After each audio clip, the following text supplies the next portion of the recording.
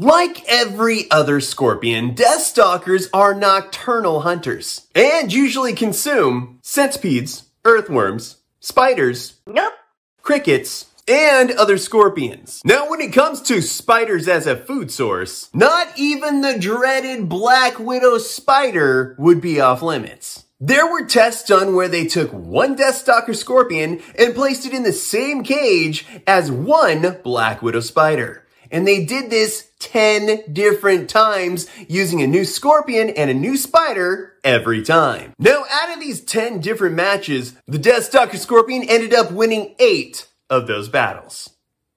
Victory never tasted so, black widowy.